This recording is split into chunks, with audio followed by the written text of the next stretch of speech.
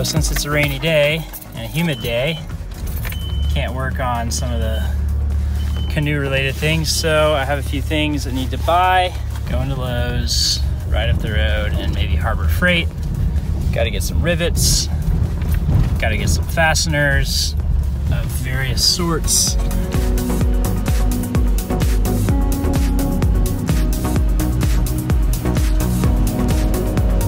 Okay, so here's the update. Stainless, 1024, that's what I need. 1 1/4 inch right there. So I just got a bunch of those, 16 of them. And then I got the nylon lock nuts. And I got the finish washers, all stainless, should be good to go. Also got some rags for the stain. Also got some gloves for everything I'm doing here. So that's a good update. Thank you, Home Depot. Go ATL.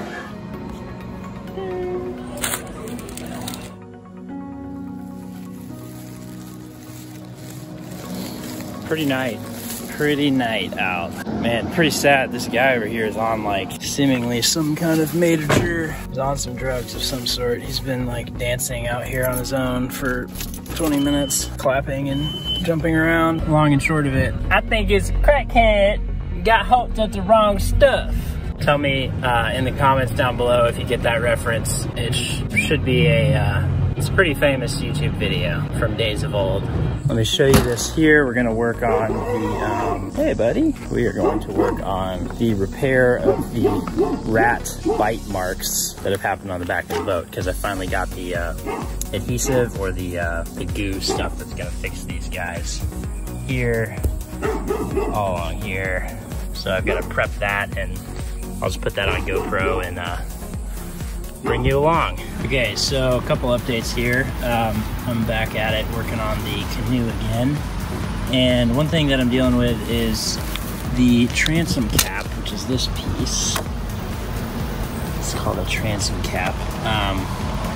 It's in pretty rough shape. Like some of these rivets have straight up pulled out of there. So I can get new rivets and I could probably drill through the canoe again or something, but I'd like to use the old holes, and it's just so soft anyway. I think I'm gonna try to get a new one of these. So I called Old Town and they are trying to get me hooked up here. So they gave me some information. There's a transom cap that the guy on the phone said is only for the Discovery Sport 15, which is what they make now. They don't make the Discovery Sport 13 anymore. So he suspected that the transom cap wouldn't fit based on like the, you know, the curve of the boat and where this is supposed to be at. But he just sent me the info for the transom cap, and it's, I think it's just right. So it's supposed to be, here are the dimensions. So it's 9 inches high. Okay, so it says that the transom cap is 9 inches in height, which I believe is that measurement. And then it says that it's 13 inches from side to side. Or no, not 13, 23.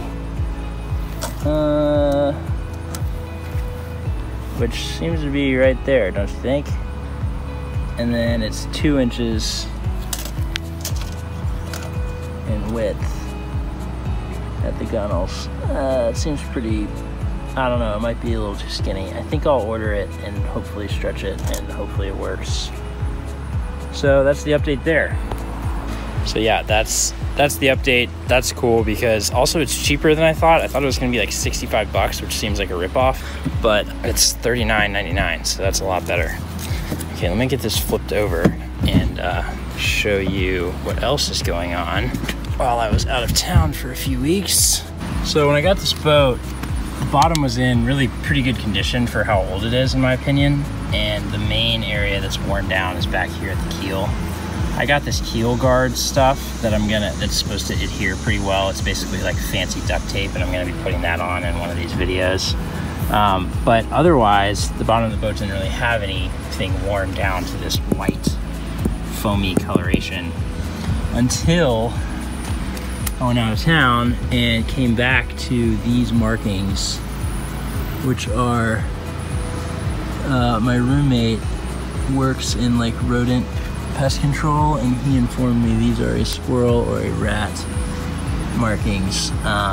So they have chomped and chomped at my keel here, digging all the way down into this white foamy stuff. And now I'm gonna try to repair that.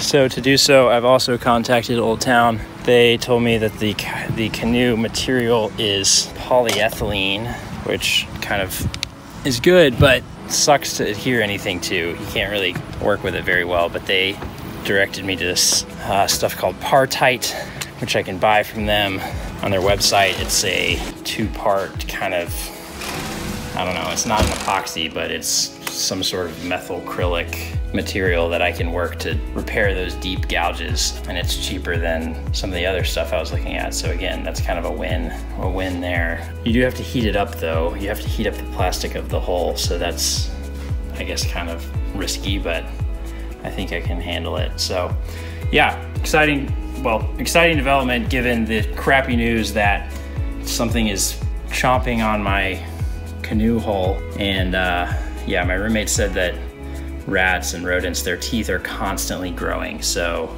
they're always trying to like chew on things to file their teeth down. So I guess that's what's going on there. All right, so I just drilled out all the rivets. Don't really know if I was doing that correctly, but here they are, ready to be thrown away. I got them out of there. I hope that I did not like melt the plastic of the canoe on the inside. This thing is still really on here. So I have the new one ordered. Should be coming in a few days. We're gonna try to get this one off.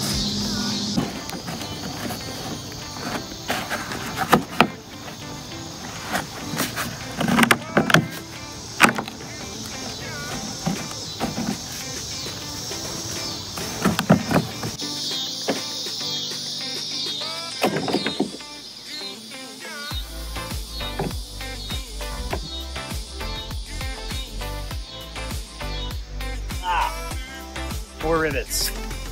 There we go. Right there. There's two more rivets under there. I'll get those out now.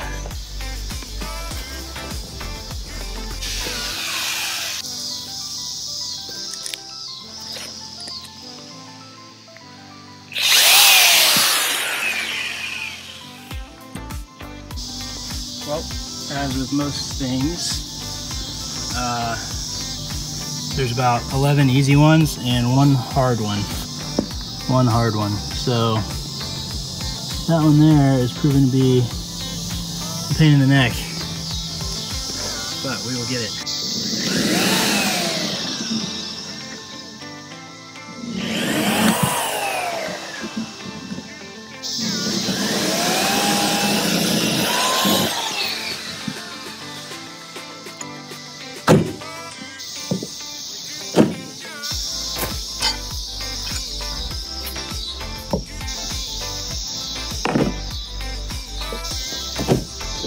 Well, just rip the plastic around the rivet there. We are off. Yes. Triumph. Hello. Yeah, that is what Triumph looks like there. Sweet. Here's the bare back, bottom. What the rest of it looks like. Pretty interesting. Wow, there's a big cricket. Here's make some good trout food right there.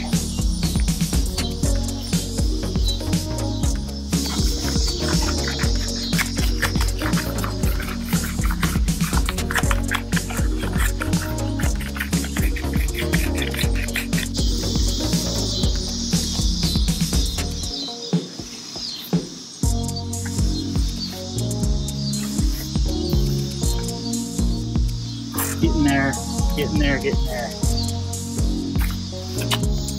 think this is going to be some of the last scraping I do, if not the last scraping I do, because I am getting tired of suiting up in my protective gear, coming out here. I've covered this whole boat with a credit card, basically. Credit card edge pretty much twice. get all this paint off, because you think you got it, and then you see a little spot, and you want to do that again. It really shows up once it's almost all gone. So this will be the last of it, and I will be done with this portion of the project, which I'm excited about. Warm water, your adhesive, your rag, alcohol,